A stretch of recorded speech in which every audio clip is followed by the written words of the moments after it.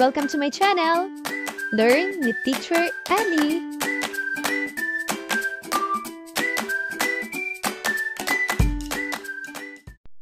Mathematics, Grade 5, Quarter 2, Week 1, Day 1. By the end of the quarter, the learners are able to divide fractions using models. Let us read and analyze the given word problem. Jen is preparing identical loot bags for her birthday.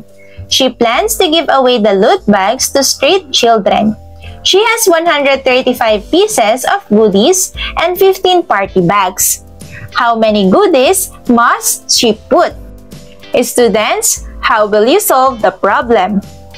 What strategy will you use?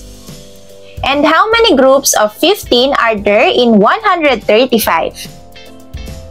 Therefore, Jen must put 9 goodies in each loot bags.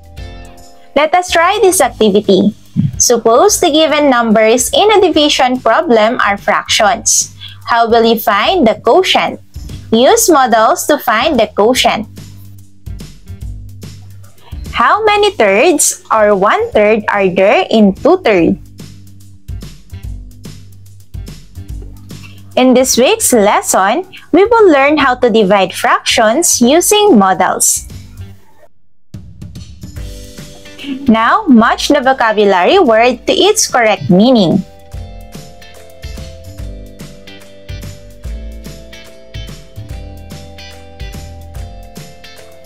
Like in a whole number division, dividing fraction means equal sharing or grouping. Let us solve the following problem using models and number lines. A baker is making croissants. Each croissant is made from pound of dough. If the baker has pound of dough, how many croissants can he make? Take note that the abbreviation LB comes from the Latin word libra, which means pound. 1 pound is equivalent to approximately 0.45 kilograms or half a kilogram.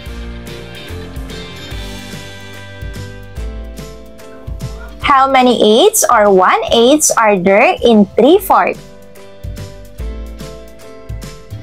How would you show how many 1/8 are there in 3/4? Notice that 3/4 is equal to 6/8. There are 6/8 or 1/8 in 3/4. Therefore, the baker can make 6 croissants. Divide 1/2 by 1/4. How many fourths or 1/4 are there in 1/2? There are 2 1/4 in 1/2. Therefore, 1/2 divided by 1/4 is equal to 2. Find the quotient using models. Give words or phrases you remember from the lesson. Give instances when these lessons can be of help to you in cooking or baking. What will happen if you do not follow the correct measurements or amount of ingredients? Match the equation with the corresponding illustration or model.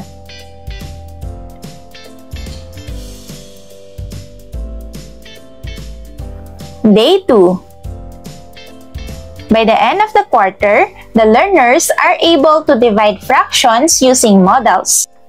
Divide the following. Simplify your answers to lowest terms if possible. Find the answer to the following questions from the fraction chart.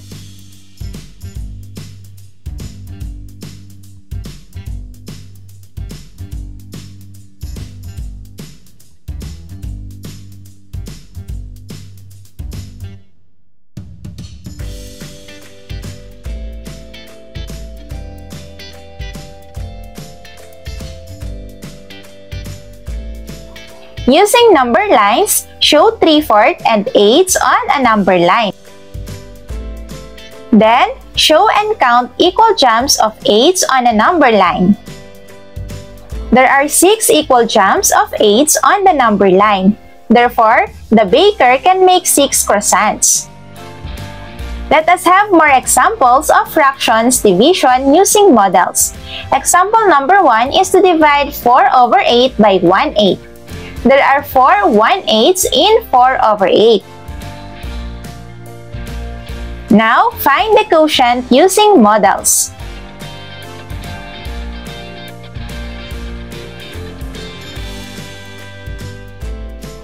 Answer the following questions through models.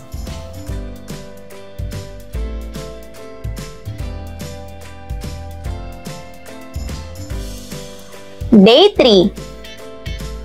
By the end of the quarter, the learners are able to divide fractions using models. Solve each problem.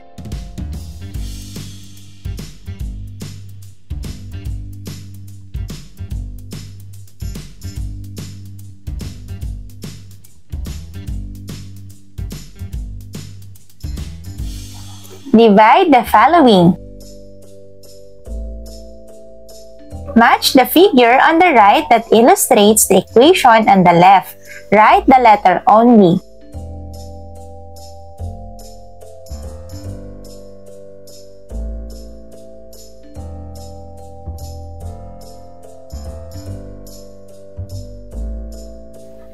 Now find the quotient.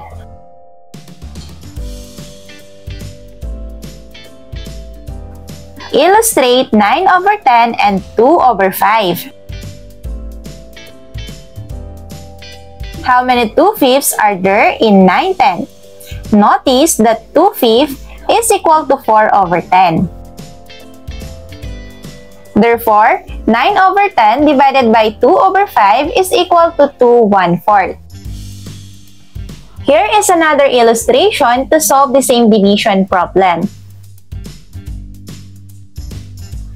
Count how many 2/5 are there in 9 over 10. If 2/5 is divided into 4 equal parts, one part is 1/4 of 2/5. Therefore, there are 21 over 4 2/5 in 9 over 10. This means that 9 over 10 divided by 2/5 is equal to 2 1/4 or 9/4. For example number 4, find the quotient. How many 1/5 are there in 2/3? Divide 2/3 into 5 equal parts. In the whole, 1/5 is made up of 3 parts. 1 over 5 is equal to 3 over 15. Therefore, 2/3 divided by 1/5 is equal to 3 1/3. Example number 5. Find the quotient. How many 3/4 are there in 1/2? Therefore, 1/2 divided by 3/4 is equal to 2/3. Now illustrate division of fraction using a number line. Students, do you love to eat fruits? Why it is important for young ones like you to eat fruits? Aside from fruits, what else must you eat for you to be healthy and strong? Choose the letter of the correct equation that fits the illustration of the division of fractions given below.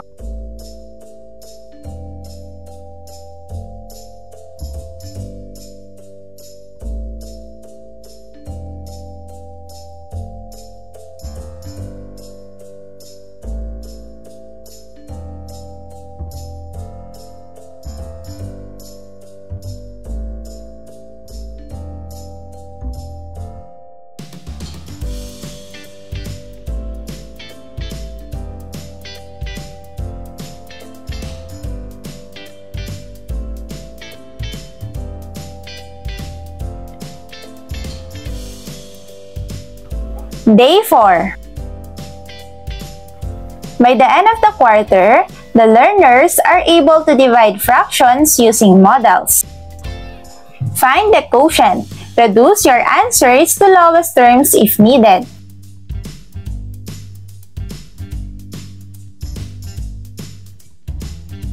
Do you love to eat fruits? What are some of your favorite fruits that you eat? Let us read and analyze this problem. Dennis has 10 kilograms of mangoes. He will repack it in 1/2 kilogram per bag. How many bags will he need? How many kilograms of mangoes does Dennis have? How many kilograms per bag will he repack the mangoes? Students, look at this illustration.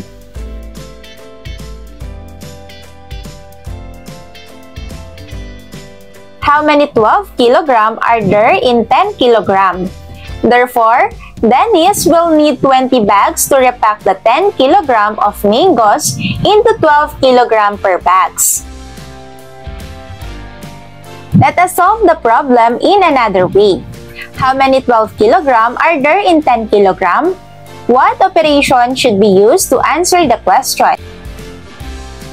First, change the dividend into a fraction with a denominator of 1. Then get the reciprocal of the divisor. Reciprocal of 1/2 is 2 over 1. Then change division sign to multiplication symbol. Multiply the fractions to get the quotient or the answer.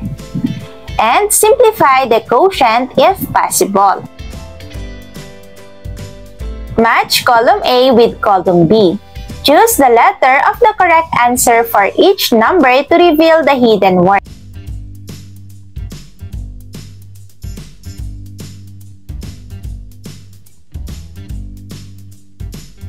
Solve the problem.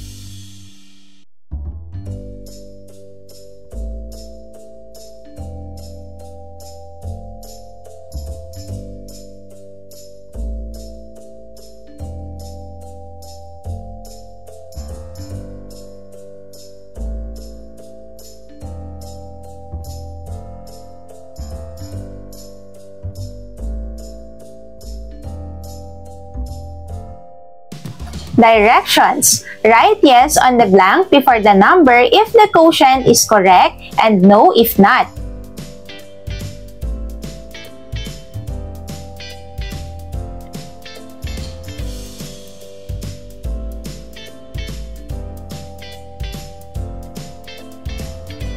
Day 5.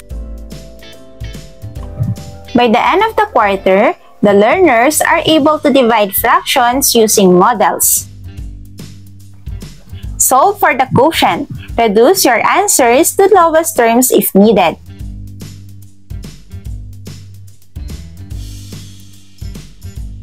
Use the number line to find the quotient.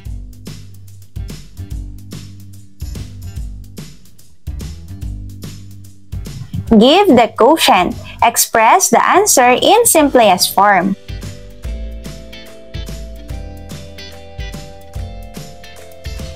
Here is another example.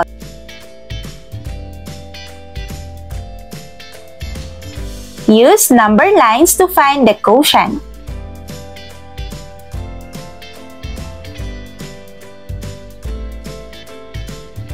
And then answer the following questions.